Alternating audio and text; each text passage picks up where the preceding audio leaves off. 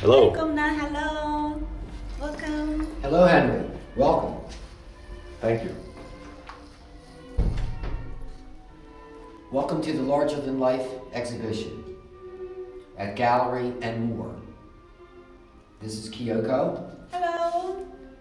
Welcome. So Charles, are you gonna explain your paintings? I'm very excited to hear.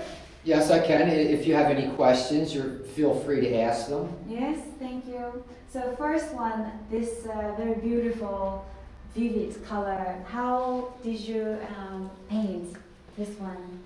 Well, this painting, as I start all of my paintings, it's like abstract expressionism. I just start putting lines and color or whatever I feel like putting on without thinking, because I really don't like to think about when I'm painting. I just like the image just come about, so I never know what it's going to look like. So you didn't really plan to paint this particular shape, and No. it No. just happens. It's just what I see after I do all of my scribbling, as I call it. That's the best way to describe it. Is I just scribble, and but with paint, and I just study it. I study it from all positions. Okay. I just keep turning it around and turning it around, keep adding lines, add color, whatever, and then all of a sudden I see it, and then I start to, actually develop the composition. I see. As you can see on the video of the painting that's on Facebook. Yeah. I saw you putting the paintings in a different angles and going back and forth. Looking at it, yeah, and I see. that's how I've been painting since 1993 Okay. in that style. So it's really the time between you and your painting, facing each other, looking at each other, Yeah. and then somehow you get the picture in the painting. That's when I connect with it. Is Okay. from the studying of it. The Okay. painting, the actual painting of the work doesn't take me very long. Most of my time is actually looking at what I've put down, Okay. because I don't use models. I see. So it's just things that they just come about. Very interesting. Yeah, at the opening ceremony, I got some questions from people, and one of the questions was, how did you meet all these girls? Yeah, a lot of people ask me that question. How did you meet all these women? I just, like I like to joke around with them, and I'll say, I'm a girl magnet, or something like that. And it just has some fun, but I don't use models. Okay. And these are images, women that I just create. And some of the women, they'll have characteristics of maybe women that I have met. Right. In your life. In my life, that they remind me of somebody. It could be their eyes, it could be their hands, the shape of their body, or just maybe a position that they're in. So there is there's a reference to people in the past. I see. And I've even done some paintings. I've finished paintings, and then after a while, I actually meet the person. I'll meet a person that looks like the painting. So other way around sometimes. Yeah. So there's somebody out there that looks like these people. Amazing. So you get inspired by some women that you have met in your life. Yeah, I think that's why I paint the females so much. I think women have really inspired me that way, and I've always looked at art that way. Anytime I looked at the great artists, especially the modern artists from the late 19th and early 20th century, that it was the women that I was always attracted to, the paintings that anywhere from Picasso, Matisse, you name it, Modigliani, all those artists, that when they were painting, it was mostly women. At least that's what it seemed to me. And I just follow in the same vein of that. Yeah. I mean, I noticed that you paint different kinds of women from different worlds. Like for example, this one called Persian. Yeah. So it's a Persian woman. Well, the way that I came about this one, the Persian Red, is that I did this right after I had purchased, I had just purchased a couple of Persian carpets. And I love the red. And there's different reds in the carpets. Yeah. But I just did because because I wanted to do a red painting. And it was right after I had purchased, I think it was 3. So you get inspired by the Persian carpets. By the car, I absolutely love Persian and carpets. use that inspiration to yeah. paint women Yeah. out of the carpet. That's very cool. And that one is called China Girl. China Girl. Yes. Yeah. It's also from different country, different culture. Different culture. Yeah. And China Girl, that was created. The first thing that caught my eye, and it was the face. Yeah. The face was created without me thinking or anything, and from that I did the rest of it. And it was where I was staying. It was called the House of Win-Win in Göteborg, Tredje Långgatan. Okay. And there's a lot of things there were a lot of objects that were in this big space where I live. They had all these types of like sofas there, and they had this red ceiling fan and the plant, and in the background, went through the window, there's the building that was across the street. It used to be the police station, and so I put that in there.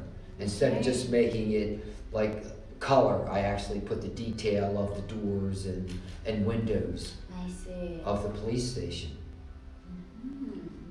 And that's, just kind of move on. Then we have Black Cat, Black Woman. I just felt like doing a black figure. I was always very successful, and for some reason, people like buying the black image. Yeah, I love that picture. It's very striking. Yeah.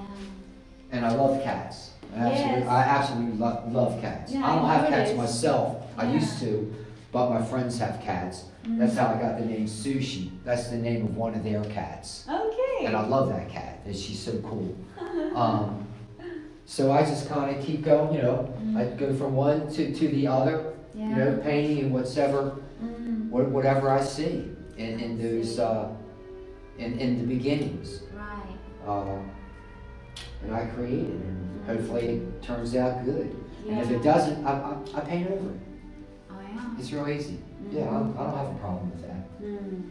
Like any painting here, there's always a possibility that I can paint over it if I get tired of it. There's some paintings that I'll never touch, because after I do this, that's a keeper forever. Yeah. I mean, I really love you paint lots of women, especially different kinds of women. Short hair, long hair, different types of shape. There's no fixed No. beauty. No, because everything is very because I think beautiful in a different way. that's a good point. I think that From different country, different backgrounds, that's absolutely different right. shapes and Yeah. So I just decide if I think that I can make a woman look very sensual and beautiful, confident, because I like strong and confident women. As this painting over here, this nude, it's called Confidence. That's her name. I absolutely love that painting. Yeah. And a lot of times people when they see nudity, a lot of times they can be a little offended by it, but I don't understand why. I just don't get it. This I don't. It's their upbringing or something like that.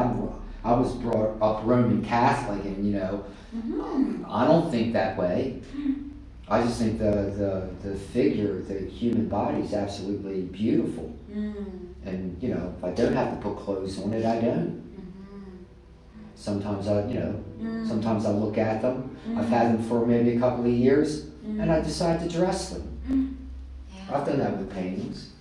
I've kept them nude, and then all of a sudden, one day, it's time to put a dress on you. I mean, women's bodies are very, very beautiful and attractive. Absolutely, it's the most beautiful thing. Yeah. I mean, my God, when I see people, you know, when they object to it, I just think they're, I don't know, I think they've been too much propaganda with the politically correct stuff. That's just my personal feeling. Now we're coming into this room, Yeah. and we have a number of paintings, but here Right. I haven't done drawings. I haven't done any drawings since the late 70s. Yeah. It's the last time I did drawings. And I did these drawings. Mhm. These are drawings on linen. Mm. And they were going to be paintings, but after I did the first one, I liked them so much, I said, why would I want to paint over them? They Right. turned out so much. And this was a model. Mm-hmm. This is Sarah Panage. Okay. And she came to my apartment, and she actually sat there. Okay.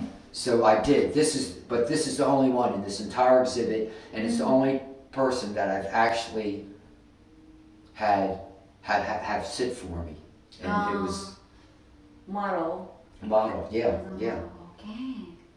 And that's really about that's probably like that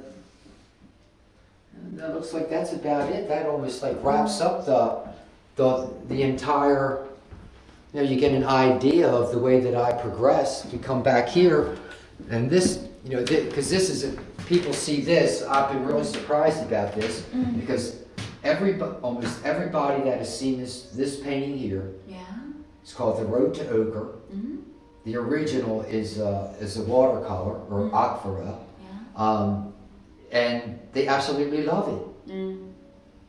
And this was in my first major painting series, and that was in 1981. Okay.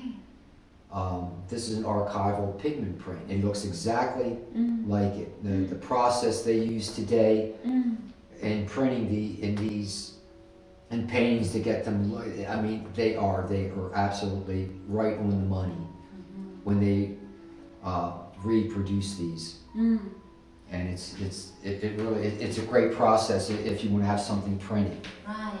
I mean, are they booked already? This painting? This one here, yes. This here is it's bought. Yes. So if I or someone wants them, are they still some copies? There's one copy. There's one print of this left, and Yeah. any painting that you see here, Yes. you could have it reproduced. Okay, great. Great to know. It can be reproduced and look exactly like the original painting. So it is. I mean, it would be done on paper. They can also do it on canvas or linen too. Okay, so It depends. It depends on if the artist wants to have that done. right. But So it it can can be be done. flexible and Very flexible. Yeah, someone people can always talk about how they want to have with you. Exactly. Yeah, Exactly. That's great. At a much lesser cost than the original painting. Right, and maybe size can be different also. Size can also be different to fit into to your home. Oh, that Because sounds great. these large paintings, like you need a big wall and a large space to have them, because you Yeah. should see them.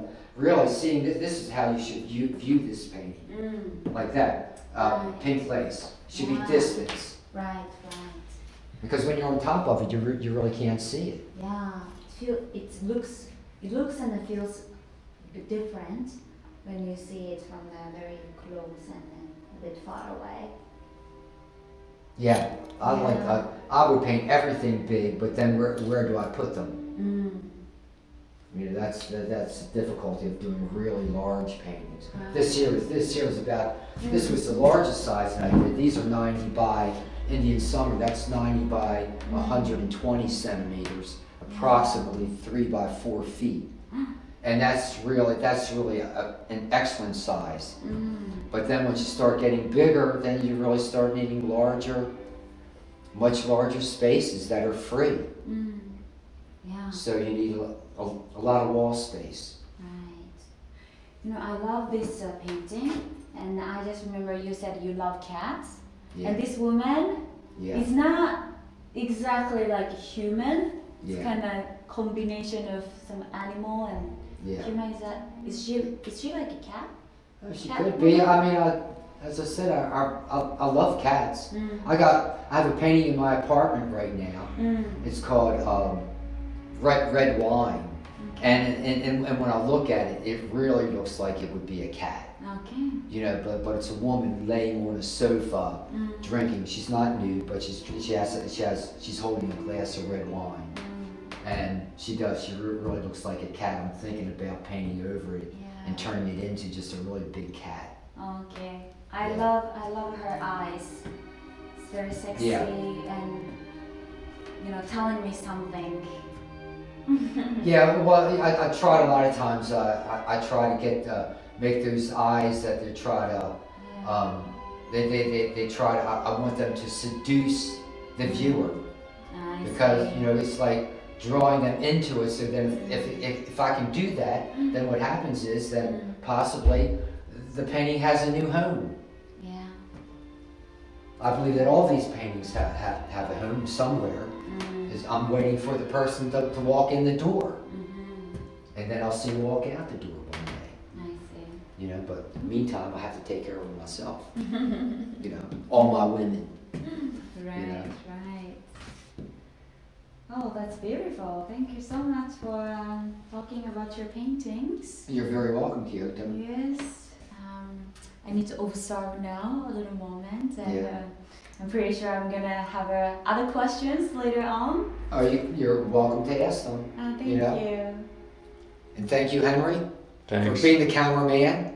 Yes, and if you have any questions, always welcome to ask us, and Charles is gladly, willingly to answer all the questions.